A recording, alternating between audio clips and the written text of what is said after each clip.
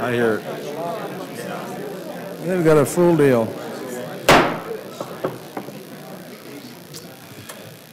Committee will come to order. We welcome the House over to this side. We welcome those who have come today to make presentations to us, and those who have come both to listen and to give your written testimony. Senators and legislators, there are copies of testimonies of people who won't be here, who aren't here today, and so they sent their testimonies ahead, and so that's in your folders and there with your information. As you're all aware, today is the presentation on suction dredge mining, and we have 4 people who are going to present, and then after they're done, we have to be out of here at 2:30. So any time left from those 4, there's some of you that have signed up here, and we'll try to hear from you too in that amount of time if we can get through that quickly. So with that, we'd like to start off. Representative Shepherd, anything you would like to add here? Thank you, Mr. Chairman. I'd just like to welcome everybody and appreciate the turnout. It's an important issue, and I'm very pleased that we're getting this hearing, and thank both chairmen and thank everybody for coming. Representative Shepherd said he acted to me like there'd be 3 or 4 of you here. We'd like to start off first with Joe Green. He's a U.S. EPA scientist. He'll first speak to us. Thank you. Thank you very much, Chairman Pierce and Chairman Denny and all the members of the committee. I thank you very much for being here today so that we can share this important information with you. As the Senator said, I am a retired research biologist from the United States Environmental Protection Agency. I've been a lifelong environmentalist, and I've also been a small-scale gold suction dredger for over 30 years. I was an invited member of the California Department of Fish and Wildlife Environmental Impact Report Public Advisory Committee because they recognize my expertise in both fields. Now, there have been a number of important studies that have concluded that small-scale gold suction dredging impact on the environment is less than significant. And report after report, that term arises, less than significant. I first saw that in 1992 in a publication of the Chugach National Forest in Alaska. It was repeated in 1994 by the California Department of Fish and Game in their first environmental impact report. In 2001, the Siskiyou National Forest reported the same. And in the year 2000, US EPA funded a research project on 40 Mile River, Alaska, where they studied the performance of 10, 8, and 4-inch dredges. And they concluded that the environmental impact from these operations, even the largest operations, were less than significant. In 2003, Peter Bailey, professor at Oregon State University, was hired by Siskiyou National Forest. He did the study on suction dredging and found it was less than significant. And in 2004, we got to Idaho, and the Clearwater National Forest published an environmental impact report. In 2012, Wallowa Whitman in Oregon published a report. And so important, in 2012, the California Department of Fish and Wildlife published a $1.5 million environmental impact report that was court-ordered because the environmentalists had sued the state. The conclusion of that study was that the impact of small-scale gold suction dredging on the environment was less than significant. If you're hearing anything about suction dredging, you will hear, and it's a fact, that suction dredging in the state of California is illegal. It's been shut down. So the science didn't mean a thing. When they found they couldn't shut it down based on science, they used their political clout. They had a friendly senator attach a bill that would close mining to a trailer budget bill, one of those must-pass bills in the last week or two of the legislature, and that's exactly how that mining was closed. So you can see that with all this available literature, we are not working in an information vacuum, as some people might lead you to believe.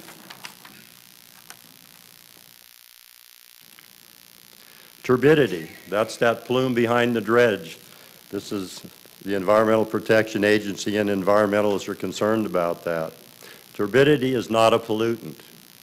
Turbidity is a measure of how clear the water is, but it's a surrogate measurement for suspended solids in solution.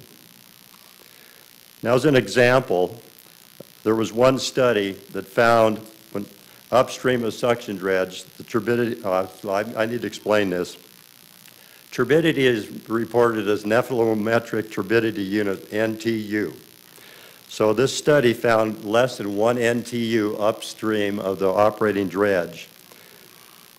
16 feet downstream, they found 50 NTU. And on average during the day, it was running at about 5. So what does that mean? In a controlled laboratory experiment environment where fish were continuously exposed to turbidity ranges from 21 to 62,000 NTU, it was found that it would require continuous 24-hour per day exposure to cause lethal effects. For example, 21 NTU of exposure, the fish would survive for 11 months before perishing. At 57 NTU, they survive for 4 months. At 254 NTU, they would survive for 7 weeks. Research has found that the duration of exposure plays a more dominant role on the effects of fish than the total suspended solids concentration. In a California Environmental Impact Report survey, they found the average time that a small-scale gold suction dredge operated was 5.6 hours per day. The remaining time was spent working on equipment and processing materials. Also, there's effective scale. Whoops, sorry. Okay. I don't know why I'm having trouble. Okay.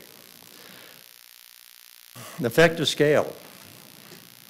The effective scale is always ignored by environmentalists. And as you will be led to believe that vast expanses of Idaho waterways will be destroyed. Some statistics from the western states are this.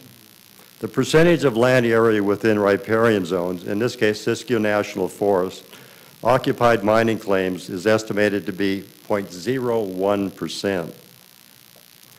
Total acreage of all analyzed claims related to the total acres of watershed was 0.02%.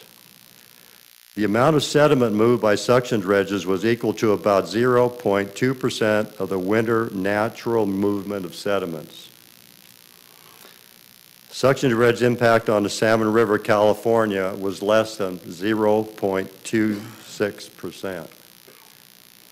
I don't know why it's not going the right way.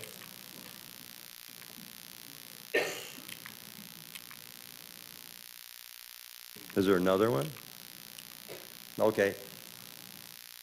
This is interesting because that dredge, if you look on this satellite photograph, that little spot in front of the arrow is that dredge. We're talking about effective scale. There's not another dredge in sight from that one dredge. Okay, I wanted to further refine some data. The Oregon Watershed Enhancement Board, on an assumption that there were 200 suction dredge miners operating in Oregon waters during the in-water work period, which is approximately 3 months.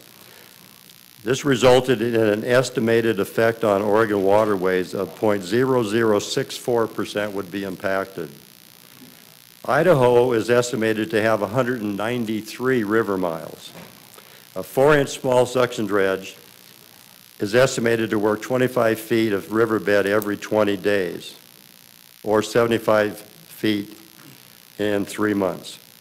Using these figures for calculating the impact on Idaho waters, we estimated that the 950 permitted miners working under the Idaho Department of Water Resources permit in 2012 will impact approximately 13 miles of Idaho's 193,000 miles, or 0.006% of Idaho's rivers and streams.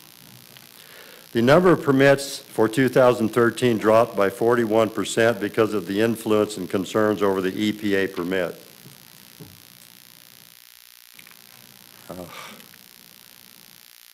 I don't know why I'm going in circles. There we go. Beneficial effects. Small-scale gold suction dredging improves water quality by removing massive amounts of garbage. What you're seeing in this one photograph was removed from one claim in 1 year from the American River in California. That is not mining waste. Golf balls, oars, you really can't see, just loaded with sunglasses and those little visors that go around your head, but they don't. So this is one thing that miners do. And if we don't clean that up off our claims, who do you think is going to get blamed for it? The owner of the claim, yes. Fish survival is improved under turbid conditions. Also, the holes and depressions deeper than 3 feet create safe habitat for fish. The predatory birds can't get down there and they can get down from the other birds. Dredging breaks up compacted stream beds, and dredge tailings may be composed of a portion of the suitable spawning gravels each year. Dredge tailings protect established redds by offering additional spawning substrate.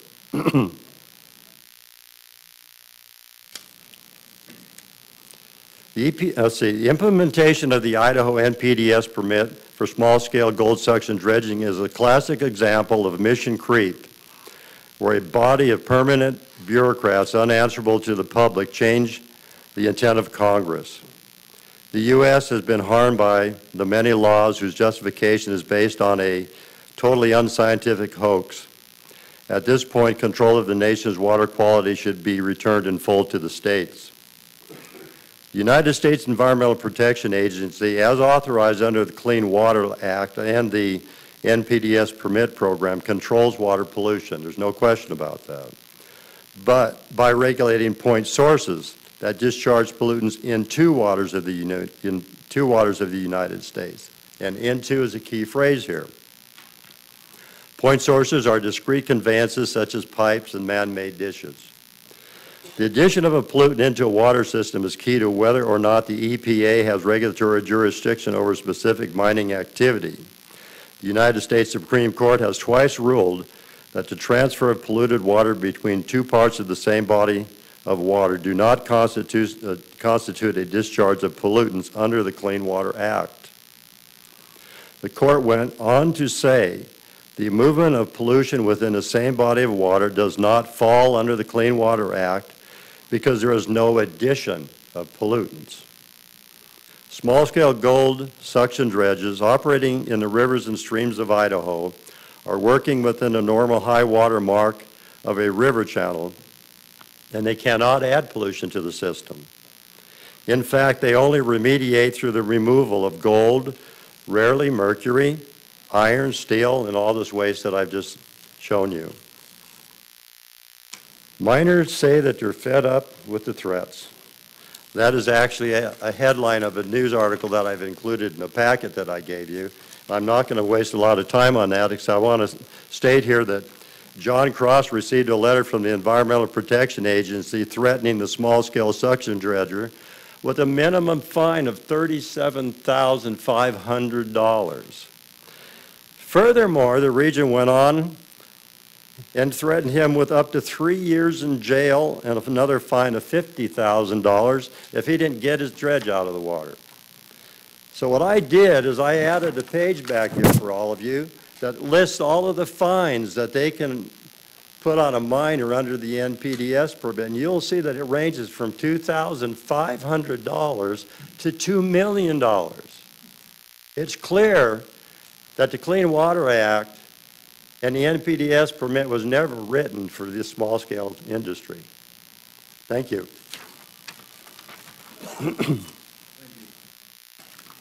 Thank you, Mr. Green. Appreciate it.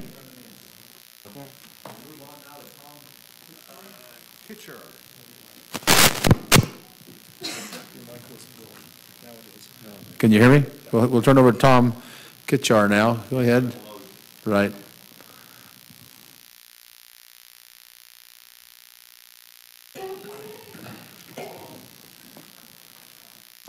State your name and who you represent, and welcome to the committee. Thank you. My name is Tom Kitcher. I'm president of the Waldo Mining District based out of southwestern Oregon.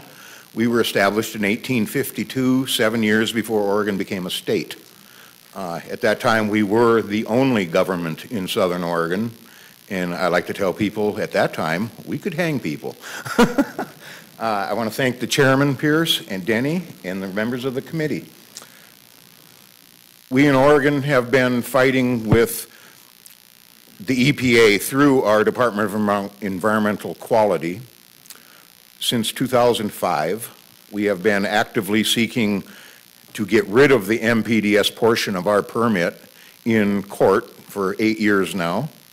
We are still in the middle of that process. I've learned a lot. I want to talk to you today a little bit about what I have found out about the Clean Water Act and what it was supposed to do and the way it's been misinterpreted to suction dredge mining in particular. Let's see if I can get the button to work here for me. Is this the one we were using? Down. Okay, the Clean Water Act generally requires a permit for any discharge or addition of a pollutant into waters of the United States. The important word here, actually there's three of them, is addition, pollutant, and waters of the United States. You notice it doesn't say waters of the state of Idaho or waters of the state of Oregon or California. It says waters of the United States. The Clean Water Act contains two primary permitting schemes. There's what they call a Section 404, which is under the jurisdiction of the Army Corps of Engineers for the discharge of dredged or fill material. These type of operations would be your typical large-scale bucket dredge used for clearing navigational channels in some of the larger rivers, harbors, excavations in water to maybe sink pilings for a pier or something like that. And there's Section 402, which is under the jurisdiction of the EPA, for all other discharges that aren't covered by 404. So another way to look at this is the 404 permit is the exemption for 402 under the Clean Water Act. The courts have ruled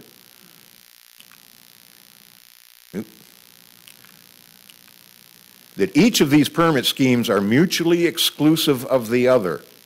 Under the Clean Water Act, a single discharge into waters of the United States requires either a 404 permit or a 402 permit, but not both.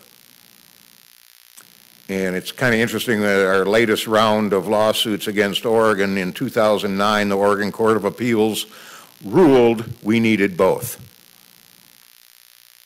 Totally ignored a June 2009 U.S. Supreme Court ruling that concluded if you're under 404, you do not need a 402.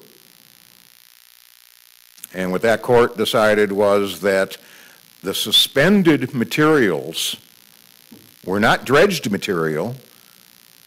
They magically became pollutant and therefore fall under 402. Of course, we argued that the dredge doesn't make any silt. The suspended fine little particles that stay in suspension in the water that create the turbidity are already present in the stream bed sediment. All we're doing is sucking it up, passing it through the dredge, and putting it back in the water where it came from. We don't change it one bit, except for the little bit that we recover in the sluice box. We don't grind the rocks up. We don't make any more small particles. Nothing. The court totally ignored that. So we're still in court. Section 404, as I mentioned, permits such activities, navigational dredging, in-water construction, and discharges that act as fill. You can actually take materials from onshore, take them to water, and dump them in, like filling in a wetlands. That's fill material. It'd be under 404. There is one exception to 404, which is incidental fallback, which normally would be if you took a shovel and stuck it into 2 feet of water and got a shovel full of sediment, and as you lift that shovel up through the water column, a certain amount of that material is going to wash off of the shovel. That's generally the idea of incidental fallback. Now here's Section 402 is what the problem here today is about. MPDS permits are required for any discharge, addition of a pollutant from a point source into waters of the United States. Okay, the courts have ruled that all 5 of those factors must be present for an MPDS permit to apply. The U.S. Supreme Court has ruled that addition means materials from the outside world going into the water. So if it was already in the water and you're just putting it back in the same water, there is no addition. There was a case down in Florida, South Florida, Water Management District against the Mikoski Indian tribe, whatever. Sandra Day O'Connor gave a perfect analogy of what addition means. And she basically said, if you have a pot of soup and you take a ladle full of soup and lift it above the pot and then pour it back into the soup, you've added nothing to the soup. It's almost exactly what a suction dredge does. Suction dredges do not add pollutants, but instead we safely remove most heavy pollutants already in the water at no cost to the public. Mr. Green showed a slide with a lot of trash and garbage that was cleaned up out of a claim down in California. This year we have a record, it was put up on Facebook, of some miners on the Umpqua River, which is kind of in central western Oregon. And I don't remember, it was over 400 pounds of lead from fishing were recovered in less than a week.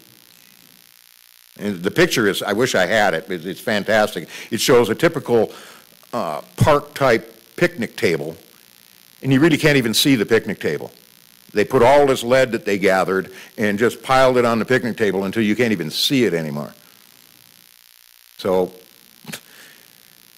we do recover a lot in places, especially where fishing is popular, and I'm not trying to, I'm from Minnesota originally, I like to fish just as much as the next guy, but it always puzzled me, why do they get to throw lead in the water and we're not allowed to remove it? Section 402 only applies to waters of the United States, which are defined by the EPA as the navigable waters at the time of statehood. I mentioned this more in my written testimony that I believe you've all got a copy of in more detail. I did not go heavily into this issue of navigable waters, but as the legislature of the state of Idaho, you may want to. The reason I didn't go into it is because there are multiple court decisions that the whole issue is highly confusing. The federal government is pretending as though all waters in the states, not just Idaho, belong to them. So I asked the question, are all waters in Idaho waters of the United States, or are they waters of the state of Idaho? Now the Army Corps has a different definition for waters of the United States. I didn't include it either because it takes about 3 pages, and it deals with the Commerce Act, interstate commerce, international commerce, things like that. It's mostly for transportation purposes. Many of the smaller streams that we mine in, nobody's floating. The dredge won't even float until you move rocks out of the way. The water isn't deep enough. There is no transport. These aren't navigable by any, normal meaning of the word. Then we have the congressional intent of the Clean Water Act. This came from, I believe, 1977. Senator Muskie at the time might have been, at least he was heavily involved with it, and the quote from him is, "The bill tries to free from the threat of regulation those kinds of man-made activities which are sufficiently de minimis as to merit general attention at the state and local level and little or no attention at the national level." So here we have 1 or 2 little suction dredge miners that are just minding their own business and want to go out and supplement their income, maybe even maybe it's their primary source of income. They're relatively insignificant what we're doing. The Army Corps for years refuses to permit us because they've already ruled us as de minimis. They say a 4-inch dredge and smaller is totally de minimis and does not need permitting by them, just because it's a waste of everybody's time. This might help this body, this legislative body, in that in the Clean Water Act, under 33 U.S.C. 1370,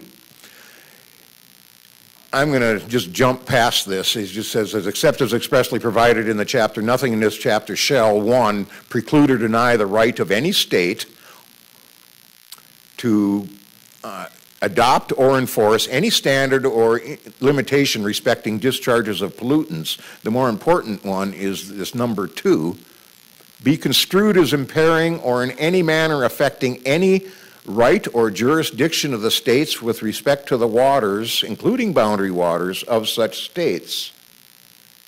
So even under the Clean Water Act, they recognize that the actual control of these waters should be under the state. The state can come up with its own whatever limitation or regulation is required to make sure that there is no significant harm occurring to the environment. It does not need the federal agency from Seattle coming in here with their, as we've seen up in Alaska recently, jackbooted thugs in SWAT uniforms to worry about somebody getting the water a little muddy. Okay. And this is just the last slide, just to give you an idea of the scale. I've got a dredge number 51, which would typically be used to dredge out harbors and navigational channels and, you know, like the Columbia River and some of the larger waterways. And if you notice, sitting next to the bucket, as close to scale as I could get, it represents a 4-inch dredge. The whole machine would fit inside that bucket. With one scoop of that bucket is going to move more material than that dredge is going to move in 8 hours. And yet, that big dredge operates under 404, not MPDS permitting. And I thank this committee. Thank you very much. Thank you very much. We appreciate you coming. Next, we have Doug Giddings. Doug is the Idaho County Sheriff, and we welcome you to the committee, and go ahead. Thank you. Doug Giddings, Sheriff of Idaho County for the last 5 years. And I'm here today to share maybe a couple of situations that have occurred in Idaho County. And I want you to understand these are just my, I guess you'd say, my decisions that I make upon these situations that occur. As an elected sheriff, I enforce local and state law. I don't enforce federal law. I'm not required to. I actually couldn't if I wanted to. But my primary focus as a sheriff is to enforce any violation to the citizens of my county where their constitutional rights are violated. That's number one.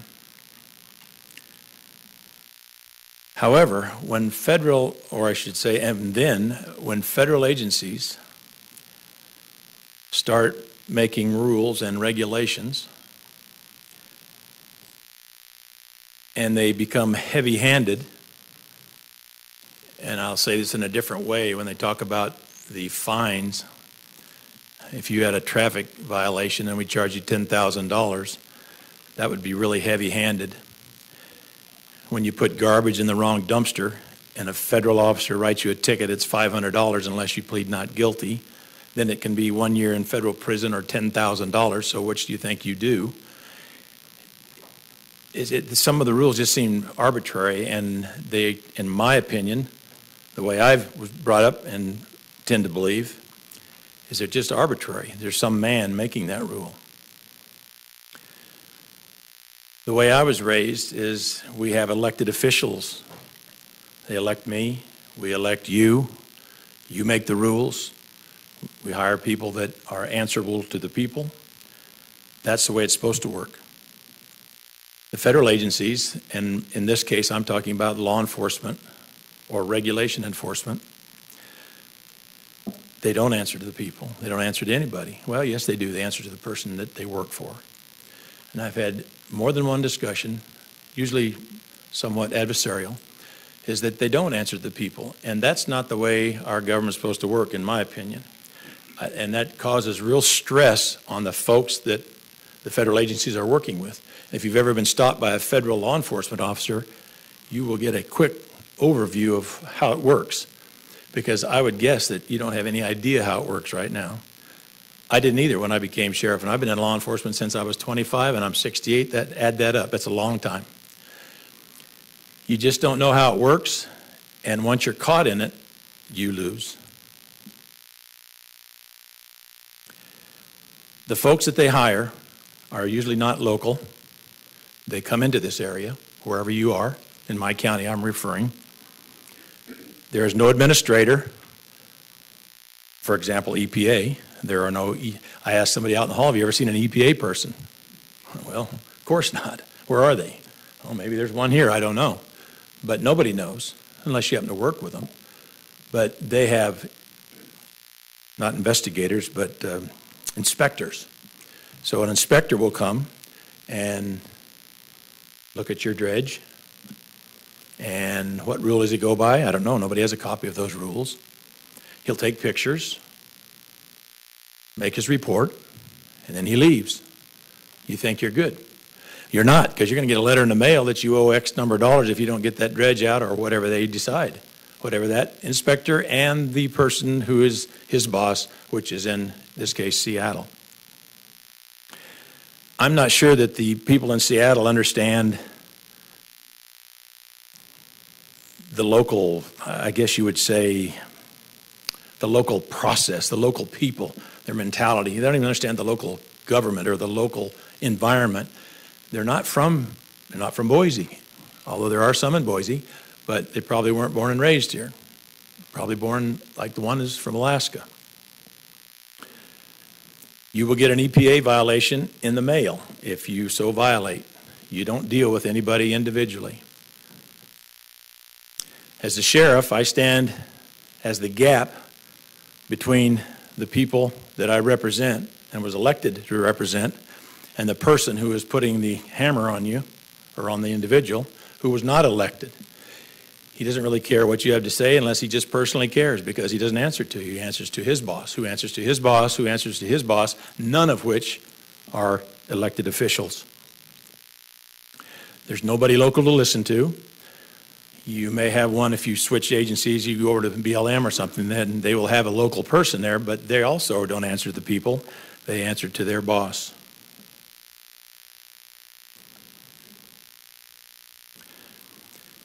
I won't repeat what the gentleman said before about the DEQ's, that's Department of Environmental Quality.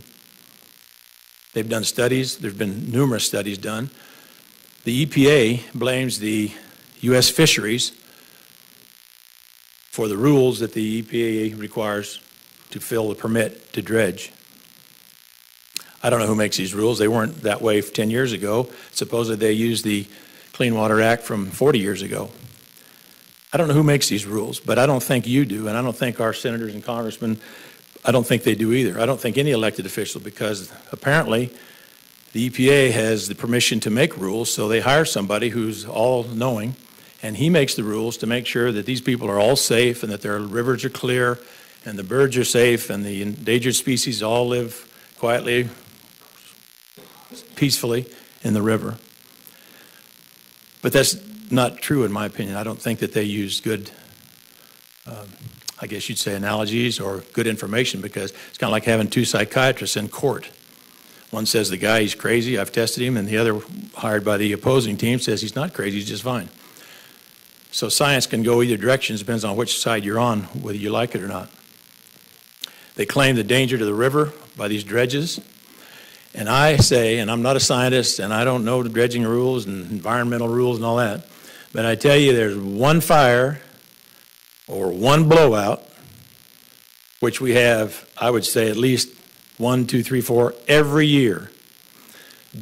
those will do more damage to the Salmon River or the Clearwater River or any other river than all the dredgers that you could dream up, and it's just, there's no comparison. If you've been on a fire and you see what happens after a fire, if you've seen a blowout, if you have ever been up toward our direction, Idaho County, and you see the river and all of a sudden it's just brown, you can't see it at all. It's absolutely filthy from a blowout. All the dredges in the world can't make that happen. And you know what? There's still salmon in there, and there's still steelhead, and there's still dredgers, and it's just some bad science they're using to cut the dredgers out, I believe. They claim that it does damage to the fish. It does damage to the bullhead trout. Jet boats do damage too. That's next. Because when a jet boat screams up the river, causes a wave and it kicks up dirt that's on the side, it's actually not in the river. It's just some crazy ways they make rules, and I don't think it's really the rule or the science that does it. I think it's an ideology, and when you have a certain belief, you will make rules to match that belief. One of them I got this last week, one of the reasons they're closing the Salmon River is there's too much mercury in it. The mercury in it is natural, it comes out of the ground up the river. There's not too much mercury in it, it's the way it is. In fact, the dredgers take mercury out if they find it. Naturally occurring, can't change that. The feds and their lawmaking and their law enforcing, they have very poor communication with the people of, in my case, Idaho County. In fact, they don't communicate with them because they're not there. They're behind locked doors. Or they're in their trucks driving by, and they don't communicate. They don't say what's going on. They just enforce these rules, and they have a book of rules that you didn't make, I don't make. I don't even know what they are. And that includes not just the EPA. When I ask for information from the EPA, they send me a whole boatload of stuff telling me why they have the authority to come into my county and inspect and fine the dredgers. And so I send them a copy of my book, the ones that you wrote, and tell them what I can do if I catch them in my county. Now,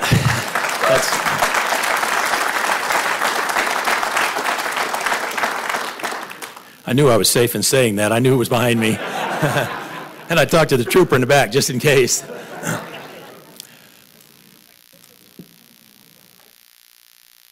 I'm going to throw this out, and then I'll be done. Their rules and regulations are not acceptable to, I would say, the majority of people, especially in Idaho County. You may have some bad ideas about Idaho County, but it's awesome. 8,503 square miles of absolute beauty. Tons and tons of water running everywhere.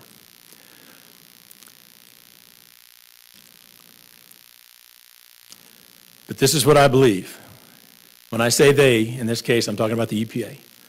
They want us out of the river because the reasons they use to get us out of the river are not valid. They want us out of the river, so it doesn't matter the excuse. They want us out of the river. And like I said earlier, I think the jet boats are next, and if the fishermen don't quit putting lead in there, the fishermen will be next. They want to control the folks. They want to control their access to the river. And if you don't think that's happening now, it's because you're not ever out on the river. They do control access. This is a good example. It's like, how do you fill a bucket if all you have is a drip? Well, you leave it under the faucet long enough, and that one drip at a time will fill the bucket. And they do one drip at a time in law enforcement, in regulations. They change the regulation on a monthly, yearly, whatever. Regulation's not the same this year as it was last year. They change it. Who changed it? Somebody. It's either a new guy that came in and said, hey, we can change it and keep them out. So I guess their wording to us in a very quiet, simple, hushed way is to stay out of the river. It's also stay out of the forest. I don't know if you've noticed that or not, but the regulations to stay out of the forest, they close roads. Why do they close roads? To keep you safe. Keep the trees safe, keep the animals safe, keep the side of the hill safe. And I look up in the mountains and tell them, you've got to be kidding. That doesn't mean we don't need regulation. We do. We all need regulation. You need regulation at home. You have regulations for your kids, and we have regulations for the people, so we behave. But most people do behave. And I don't like, and I know the folks of Idaho County don't like being treated like ignorant, that they're not going to behave. Sheriff's Department takes care of those that do misbehave. There's an elite few, and I shouldn't say environmentalists because I don't call them elite, but There's a few, and they have a lot of money, and they want to control, as a quote, the ignorant masses. And if you really look at it, there are a lot of people that really don't know what's going on. And why don't they? Because it's tough to know what's going on. I mean, you guys write the Idaho Code, and I guarantee you don't know what's in it. I think I've heard that before. It's tough. And the Forest Service, they have their own book, and I don't even know what's in it. Every time I go to the forest, I know I'm doing something wrong. And if you read the book, you'll find out you are. Like, can you cut wood out of a slash pile? Yes, you can. But you can also get a ticket for it, so it just depends.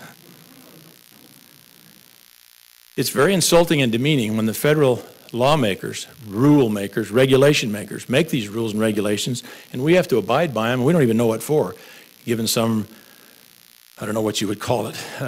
I just say reason. It's given a reason. If you believe it, most people try to believe, we trust. I was raised to trust. Through school, you're raised to trust and believe what you're taught. I guess the problem is there is I went to Cal Poly, and they're teaching something different over at Berkeley. It's kind of becoming not the system that I was raised under.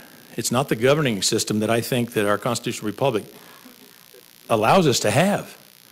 You don't want me making rules for you, because if you do, then I'm going to make the rules from where I stand politically and every other way. And if you don't believe in what I believe in and I make rules against you, you want to have some say. Call the government. I have his number right here. Call the EPA. Who are you going to talk to? You're going to talk to somebody that has no clue what you're talking about, unless it affects them directly. These situations, in my opinion, are escalating, and they are intensifying. And it's my job to represent the people, and I hope that you will take what I've said and what the other gentlemen have said and utilize it in your thinking when you make your decisions regarding such things as water, forest, and the citizens, because that's who we represent. Thank you. Thank you. Appreciate you coming.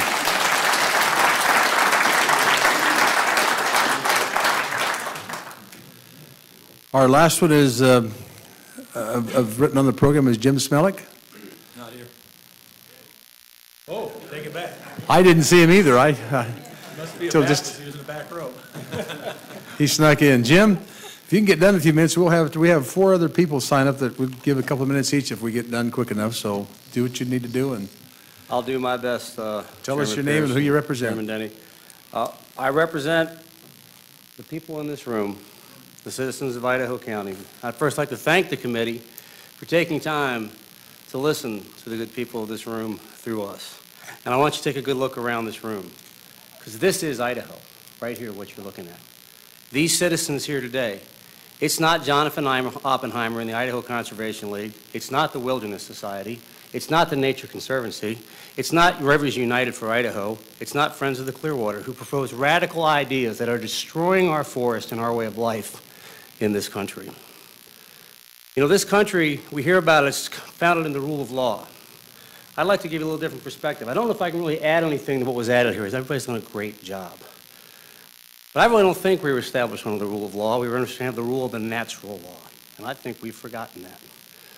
That natural law was placed in our Declaration of Independence and then codified law in the Constitution of the United States to protect the rights of these individuals in this room, the individuals on this committee, and the individual of every American in this country. Today, I think we've forgotten that. Now, I'll give you some examples of when we've broken the law in this country. When 56 men signed the Declaration of Independence, they committed high treason, punishable by death. Dred Scott took our Constitution and took a look at it and said, I am a whole man, I'm not three-fifths of a man. You know, we got that part wrong in our Constitution. During the World War II, we interned Americans and we took their property from them and we never gave it back. And we did that under the precedence of law and the rule, and the Supreme Court agreed with an executive order in this country. And in 1955, Rosa Parks refused to go to the back of the bus, and she broke the law. Gentlemen, it's not the rule of law we need to be concerned about. It's those foundations in our principles of what we have in the Declaration of Independence and the Constitution. The EPA today rules by the rule of rule, I would call it. It's not a law. They make these things up as they go along, and I believe, Joe, right? Tom said it best. They're jackbooted thugs. They operate through intimidation and fear. It's not the way our government should operate. It's not the way our government was set up to operate. Let's take a look at the economic impacts we always talk about in Idaho. I've been reviewing economic impacts in this state for quite a while because the economics are not that great. Our median income has fallen from $60,000 to $56,000 a year. We've added from 89,000 to 214,000 people on the food stamp rolls in this state. Okay, we are 45th in GDP. Yet the environmental community, what I call the radical environmental community, because I think you have the real environmental community sitting in this room here, the people who really care, but the radical environmental community tells us about the recreational economy that we're supposed to have. But at every turn, we see that economy destroyed. We're suing in Idaho County over the Clearwater Forest Management Plan because they've kicked the snowmobilers off the forest. Who headed up those lawsuits? Friends of the Clearwater. Snowmobiles don't leave a footprint, guys, just like these dredgers don't leave a footprint in the river. As a matter of fact, I've seen videotape of the dredgers with the fish in behind them, just having a heyday, feeding on what's there. We need to get back to protecting the rights of the people in this room. We all took an oath to defend the Constitution of the United States. I take that oath very seriously, as well as I believe you do. My intention is not to accuse anybody of not taking that oath seriously. I believe you do. But I think sometimes we need to refresh a little bit of our past and take a look at what it is to move forward in the future. I can give you a few little stats real quick about Idaho County, what environmental policies have done to our county when 246,000 acres burned. I believe this committee's heard me say this before, but I believe it's worth repeating. That equated out to 1.23 billion board feet of timber burned to the ground. At $300 a thousand, that was $369 million in the resource lost to our county. That could have, if we would have had the 25% fund, could have provided $92,500,000 to build new schools, fund education, fund our local road districts and our county road department and our county government. And we don't have it anymore. The multiplier in the economy of $369 million is 5 to 7 in the timber industry. Multiply that by just 3, and that's $1 billion in lost jobs and economic activity. These good people here took off today from their jobs. These people in this room aren't wealthy, they're not rich, but they care. They care more than any environmental organization that I've ever seen. They understand we need to take care and preserve this for the next 100 years. And they're just trying to make a living, some of them. Some of them are just trying to recreate. What this has done to our economy is people who can't come into our county now because they're afraid to come in. Okay, they use our hotels, they buy our gas, they go to our grocery stores. They even buy some local things at the local pharmacies and things like that. These impacts are huge when you start multiplying them out. If we're going to increase the value in Idaho for Idahoans, it's going to be through the utilization of our natural resources. And these people in this room, every single one of them, has just as much right to go in and dredge these rivers, as the boaters do to fish on them, as the rafters do to go raft, as I do to go swimming in with my children, as we do. That's what this is about. It's about our freedom and it's about our liberty. We need to stand for that. I don't know if I can say anything else. I think it was all said here. I don't know if I really added too much to it. The sheriff did a great job. Joe, Tom did a great job, and I'll let these other good people talk.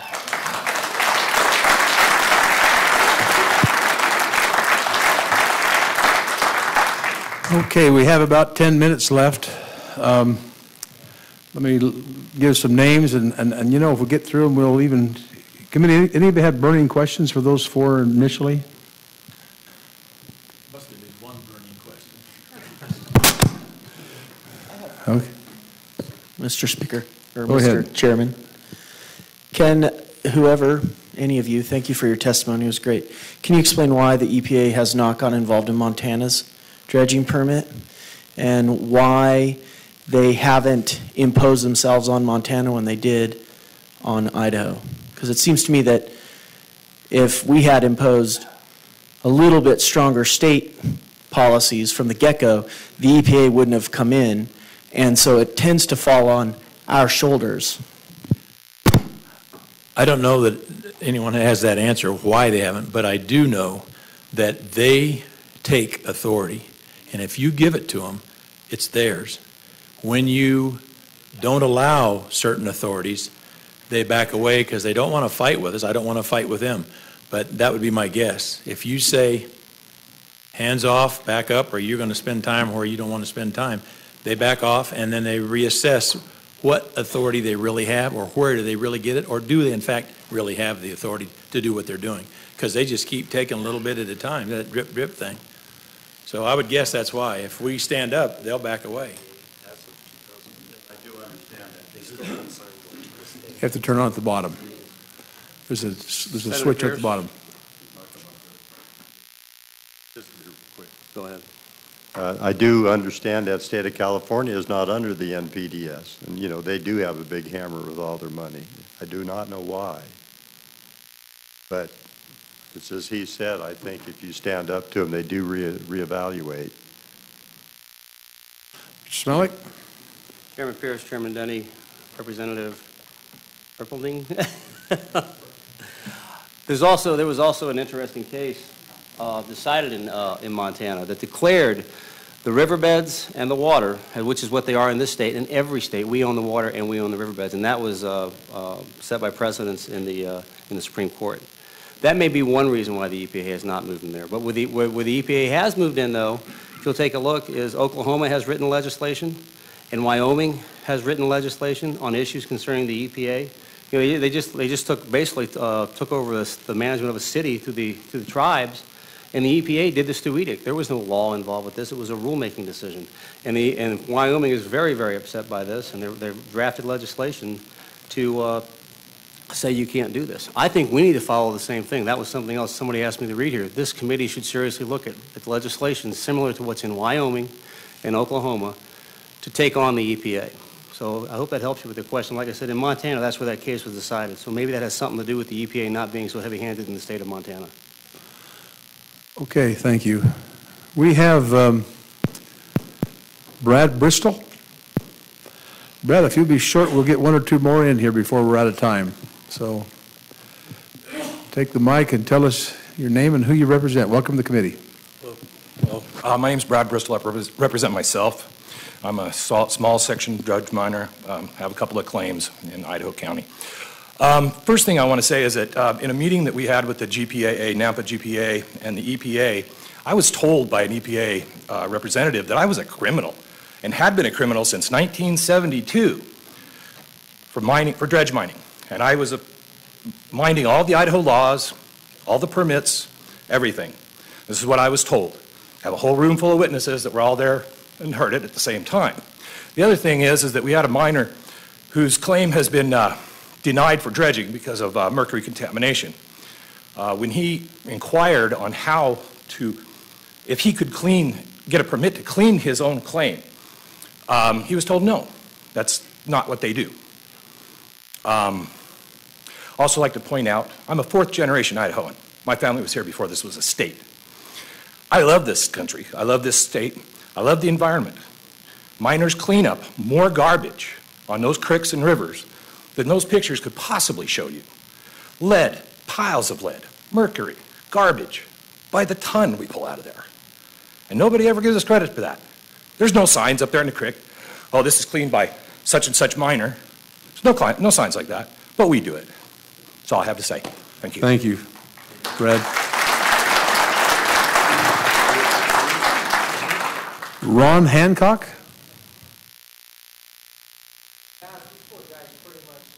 All right. Thank you very much. That's kind of you. Roger Jorstad.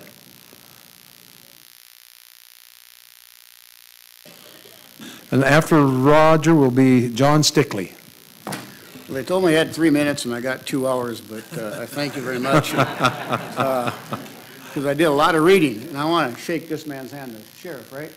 Right. Your sheriff, thank you. Sure. So anyway, I'm Roger Jorstad, a drafted Vietnam veteran. I live in Caldwell, and I won a little tiny dredge. I got $10,000 of junk and stuff, and I got $1,000 worth of gold. I want to answer, I think, I had a different deal, but after listening to this, I think I want to enlighten you a little bit how the EPA is doing this. Go to your Google and put in the words sue and settle. You'll get 2,200,000 hits. Sue and settle is big business for the EPA. Here's one of the first, I only read the first 10. This is a 12-state sue, EPA over agencies alleged sue and settle tactics. It'll scare you. This here article here talks about how the Idaho Conservation League, one of the greenies, put the pressure through going to sue the EPA, and that's what got this dredge thing going on here. The permit thing going on here in Idaho. Here's a report done by you guys in 2003 on the Clearwater River, which says all these guys here. It says it just says there's nothing wrong with the dredges. It doesn't harm the creek at all. This is done on the South Fork of the Clearwater River on a 1-day deal and 10 days at 3 different locations, 3 different size dredges. Here's very quickly, here's a 2009 State of Idaho dredging application and rules right there. You could go to it's over by the Copper Kitchen now. You could walk in there, get this, give them your $10, and you could go dredging tonight. You can't do that now on the 44-page application, which I got a thing of it here. Here it is, 44 pages you got to fill out. Some of it is rules you got to fill out, but then your chances of getting that application are about nil. There was 911 of these issued last year, and 61 were approved by the EPA. The EPA is not there to make it 100 approved next year. They're there to make it 50 next year. They're not there to make it 200. That's all taxes for you, by the way. The EPA is doing this permit thing. They want to get it down to where, see, they can't say no dredging because that might inflict the Second Amendment. So they just say, well, if you fill out 44 pages and go by all these rules, then I'm going to say about 2008, I went to a meeting that the big shot from Seattle come over, and this was their thing, and it was about stream channel alteration. And you talked about jet boats and stuff. And so after they were talking, I raised my hand kind of like this again, and I says, an outfitter up here in the mountains whose dad did it and his grandpa did it, and he's been traveling that train sail, and you know how that trail, how you go back in the canyon and come out, and back in all those canyons, that little tiny creek that your horse walks over that's that wide. I says, and the horse steps in that creek. Did that horse alter the stream? And he said, yes. He needs a permit to do that. So then I asked him, I says, so the jet boater on the Salmon River that pulls his boat up and parks the bow of the boat on the river, did he alter the stream? Yes, he altered the stream. So through all this stuff, I don't know if you noticed, I brought the bucket of pollutants by the EPA. I went down to the Boise River in Caldwell, took my shovel, stuck it in the water and pulled it out. Now it's a pollutant. I put it in a bucket. I altered the streets and I took pollutants. In all reality, like he was saying, the fines are $10,000 a day for each of those. Are you going to arrest me? Oh, okay. So I go back to this deal on, if you look at that there and you say, hey, I want to take my grandson legally this weekend to go dredging, you can't do it. That freedom has been taken away from you. And just 2 years ago, you could go get a permit done by the Idaho Department of Water Resources, a one-page permit, $10, buy a dredge from Finders Keepers, and this weekend you could have went dredging by going by these rules. We need Roger. to do that again. We're out of time. Thank you.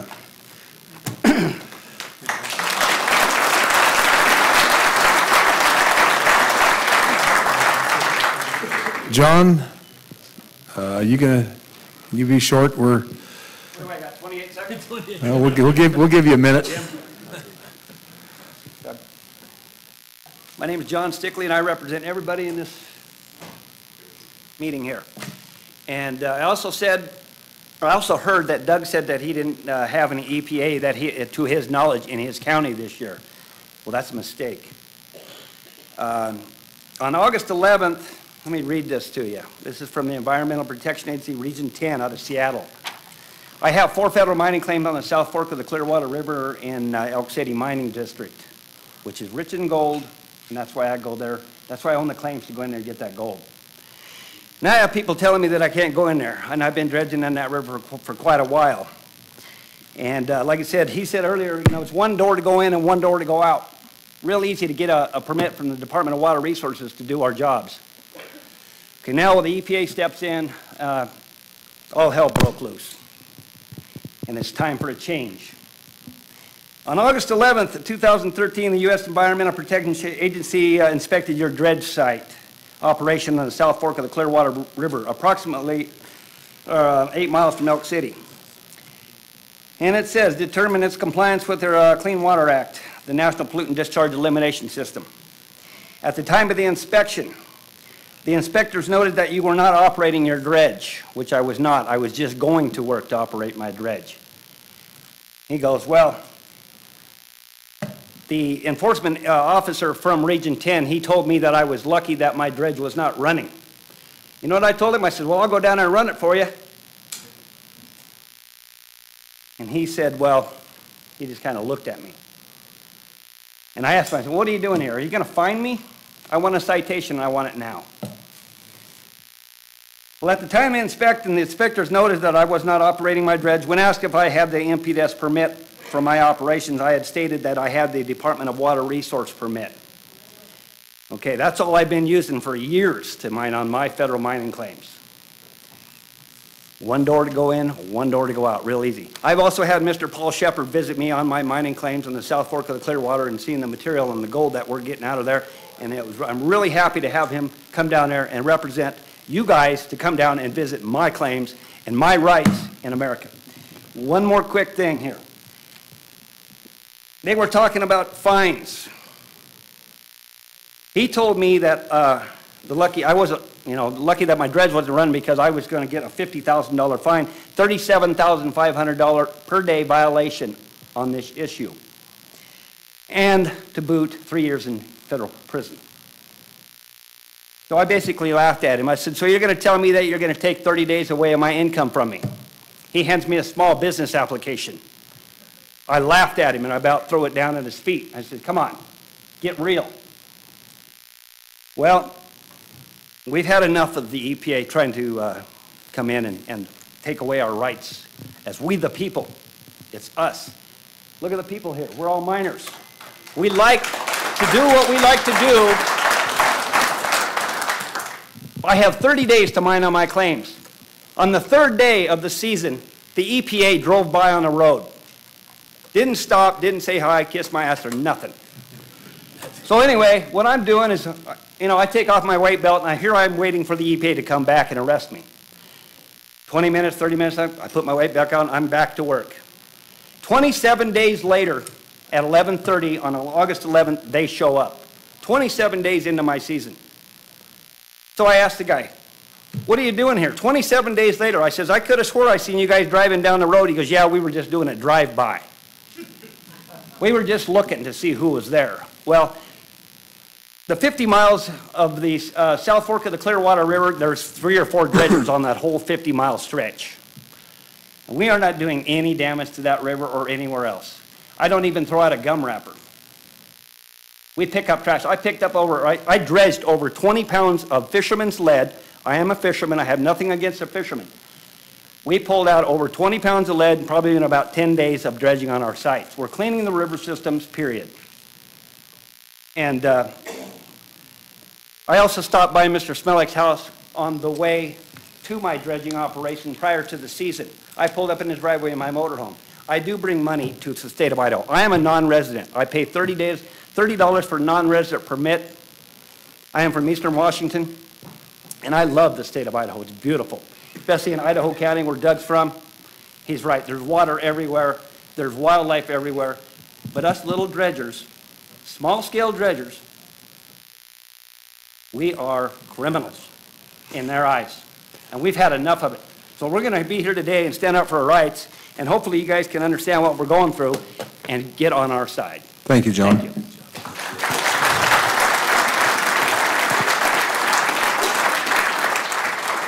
Chairman Denny, do you have anything you'd like to add? Thank you, Senator Pierce. I too want to thank all of you for coming and today and giving us, educating us on what's going on out there. We appreciate that. Any of you who didn't get an opportunity to testify, if you would bring your written testimony forward and set it up here, our secretaries will get that and make sure that everyone has a copy of that in their packets as well. Thank you. Senators, we're going to go in and take care of several printings we have, and so we'll start in about 3 or 4 minutes in our committee. And folks, thank you very much, and we're sorry we didn't have more time today. Thank you.